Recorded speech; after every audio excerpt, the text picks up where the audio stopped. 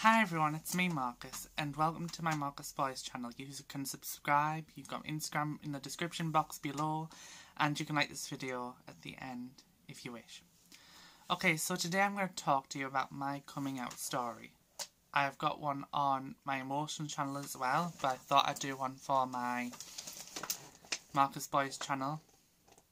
I'm not going to lie, for a bit more publicity on that channel. And to make it more available, my side of things on the search results. Okay, so I knew I was gay when I was around 6 years old, when I had a crush on Action Man. And I always knew there was something different about me. In fact, everyone did, but they didn't let on. I guess sometimes people just, they know what they're saying, but they don't want to believe it sometimes. And I know I didn't even want to believe it. So if I didn't want to believe it, then how could I expect other people to want to believe it? But at the same time, you know, you've got to be who you are. And so I was like, I feel like I was externally camp. You know, I just was, the way I used to run, the way I used to carry myself. You know, it was just a stereotypical gay fashion. That's how other people would say it. Anyway, that's not me saying that that's what a gay person would do. It's what I've experienced other people to think what was gay. If that makes sense. I'm not even sure that what I've just said makes any sense. Anyway, and I kept it hidden for 10 years. And then I fully realised when I was about 13 that I was gay. Fully realised when I had a crush from Bruno crush on Bruno from Pokemon. And if you look him up, you'll see why. I have been known to like a muscular guy. Never been out with one, but a guy can dream, I suppose. I can go out with younger or older, as long as it's legal, of course. And I was bullied at school when I was 14, and that was just for having my hair the way it was. Because it was like, the length was like down to there. It was shorter at the front than it was at the back, but I was trying to grow it at the time. And someone said that that it wasn't a proper hairstyle. That I never had a proper hairstyle, and that was classed as bullying, because basically saying that I wasn't okay the way I was. And this particular person would also, I remember going into changing rooms when I was at school, and he'd be there, and if I ever even so much as looked in his direction, or had to face in his direction for whatever reason, he would call me a freak. And ever since, I would be terrified to go into changing rooms in case it happened again. Not only that, but I find as well that bullies can have a pack mentality. So, basically this is a bullying video as well, because this is the bullying that I've faced. I have had fat shaming, and I have had homophobia in my life as well. And I find that other people would end up joining in as well. Like, they would say things like, "Oh, this staff member is a gay wanker." I used to hear them saying in the playground. They used to say this. I'm not kidding. They did. And the person who was with that guy would only say it because the other person said it. It was like a peer pressure thing, because he wanted to be seen as cool. And I remember later on, someone said to that other person, "Doesn't it ever bother you what such and such does?" And he would just be like, and then the staff member would be like, "You've got to tell him, because later on in life, people aren't going to accept this kind of behaviour." And I think he just shrugged it off. And I think he just wanted to look cool in front of him. You know, not grass or snitch. Now, if it was me, I'd be snitching all the way to the bank, because I have been known to be a snitch. Yes, I'm a grass. If it was me, I'd be straight at the teachers. I mean, I was, up until a point, when the bullying would continue, but then he would only be cautioned, or he'd have to make some phony baloney apology, which never actually meant anything. He would say that he was sorry to my face because a teacher made him, but then he would just revert back to his old ways. And I remember there was this one time where he actually kicked my cubicle door down, but because I played safe and played by the rules most of the time, so certainly to the best of my ability, I was scared to do anything in self-defence in case I got wrong for it when he was the bully. I mean, it was insane, really. When I look back, I should never have felt like that. Nobody should. And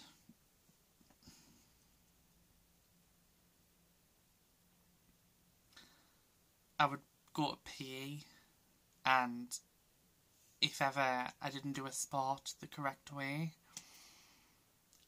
I was afraid it might show my weakness. Not just to the teacher, but to him as well. And then he'd be saying, "You're not good enough, you're not this, you're not that." And when you talk down to that way for so long, and I mean, this went on for 4 years, it takes over your brain. It really does. It messes with your brain. And you really start to believe you're not good enough. It's only now that I'm starting to feel like I am good for something. Because a lot of people in my life have talked down to me. I let people in too quickly, and they end up, you know, completely destroying me mentally. So it's, you know, it comes at a price. Although with him, obviously, I never let him in. I never talked to him at all. Never spoke to him. I wasn't even out as gay, and he figured it out. And he bullied me for it. And if you did something accidentally, like there was one time, and don't get me wrong, it did feel good when it happened. Even though it was an accident, it felt good that it happened. But there was one time when I accidentally turned off his computer when he was doing work, and he came back, and the support assistant I was with at the time said, hurry up, get that back on, turn the computer back on." So obviously, it just goes to show, doesn't it, how afraid people have been to express themselves around him. Even teachers were. But again, that's a reflection of why they should do more about it, because, you know, the balance is all wrong. The student is making the teachers afraid to do anything. excuse me? That's just ridiculous. It just goes to show that there's very little discipline for bullies. Certainly in my experience there has been. And when he came back, he would be saying, "Oh, who ran off my computer?" It was like, she would then say, "It was an accident." And I just sat there saying nothing, hoping he wouldn't figure it out. Because if he did, he probably would have, like, put me up against a wall or something. That's what I pictured in my head. That never happened. Even though he just kicked my cubicle door down, I was scared that something like that might happen. Because, you know, one day it was kicking cubicle doors down. Next day, who knows? When you're being bullied, it's the unpredictability and the suspense that is also, you know, that also kills you inside. And yes, this kind of behaviour went on for 4 years. You just never know what he was going to do. You never knew what he was going to do. Then came the coming out stage.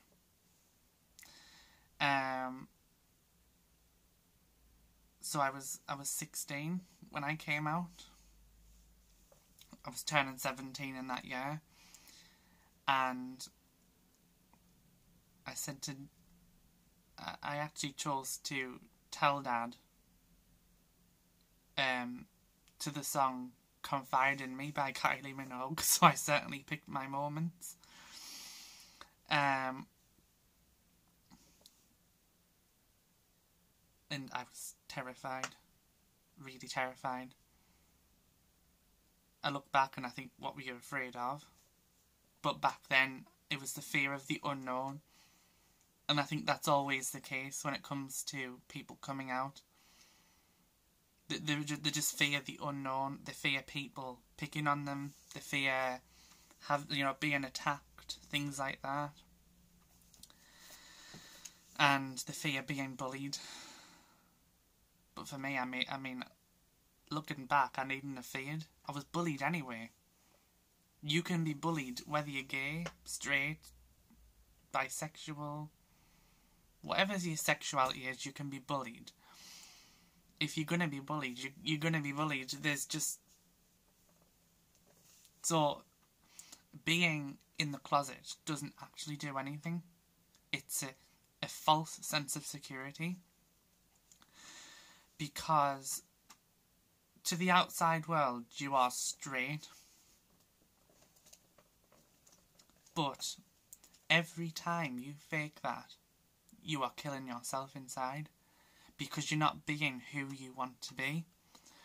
So when you do eventually get a partner, it's either they'll be of the opposite sex and you'll not be happy, or you'll be with someone of the same sex, be happy when you're around them, but when you're out in public, you can't hold hands because you fear that people might not be accepting of you. And that's not the right way to live. So basically, there's always going to be hardship whether you come out or not. And that's what we tend to forget as people of the LGBT community, is that regardless of coming out or not, this will happen. Bullying happens whether you're out or not. That's what I've discovered. That's what I've learned so far, is that there's no escape. Bullies bully. And they'll figure it out. Or there'll be another bully who'll bully you for something else. And you are basically fearing the inevitable. You're fearing something you can't prevent. If someone's going to attack you, then they're going to. There's no escaping from it. So you may as well enjoy being who you are and live without fear. There is just no point whatsoever.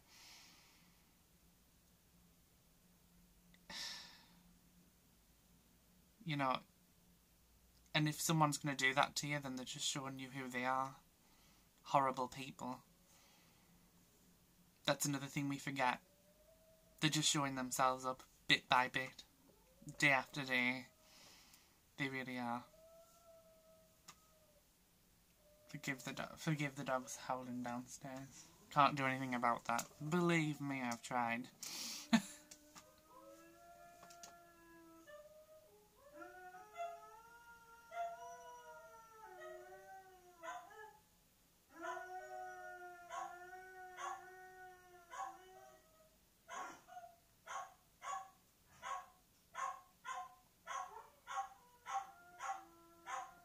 You get this all the time. What with having a West Highland Terrier and a Labrador.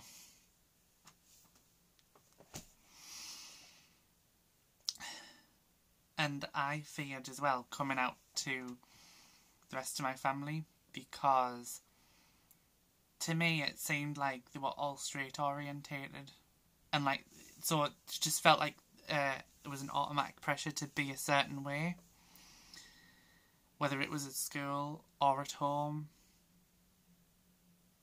or around family. People would ask, have you got a girlfriend yet? I'd be like, oh fuck. I mean, I literally just could not stand it. I really couldn't. And even when I was in the taxi on the way home from school, questions like that would be asked to me, and I just, honestly, it felt like inside my self-esteem had been battered. And I actually think that the question is more awkward when you are in the closet. Because when you are out as gay, you can just say it. You can say it and they can take it or leave it. But when you just say no, and you don't say that you're gay, people will probably say, oh, there's time yet, son, or things like that, and I'm like, they don't get it. And you feel like you're just lying to yourself. Because you are, you're lying to yourself. Every time that happens. I used to fear that all the time when I got in the taxi ever since. And it actually kind of put me off going back in. Although I had to.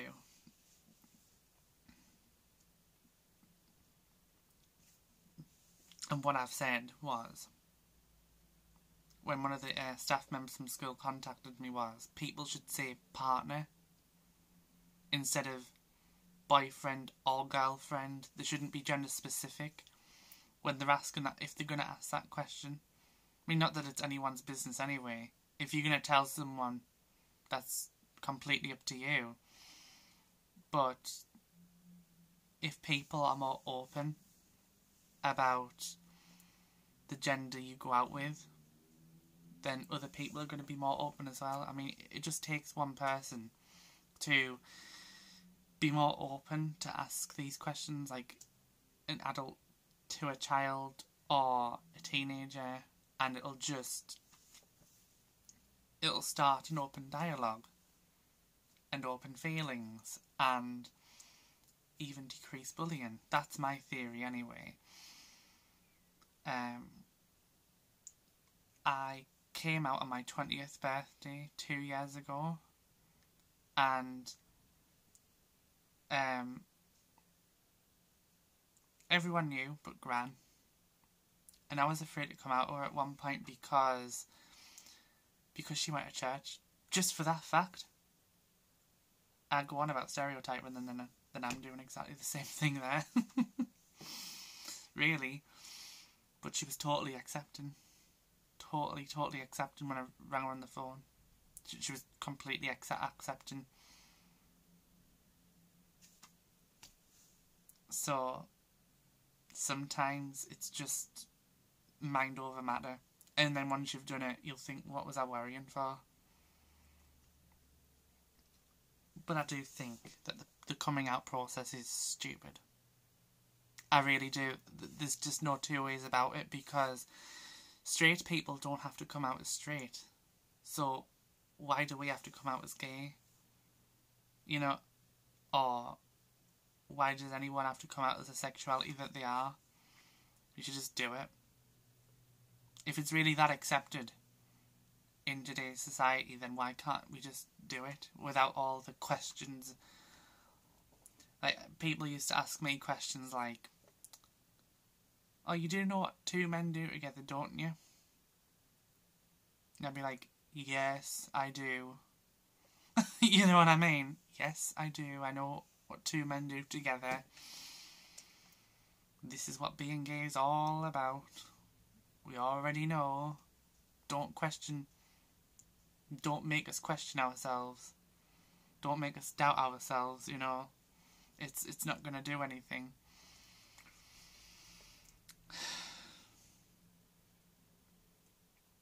Anyway, I hope this video is helpful to you, and if you do have any questions, then you can send me the questions in the comment section down below. And my Instagram's in the description box. Thank you for watching, guys, and I'll see you again very soon, okay? Take care. Bye.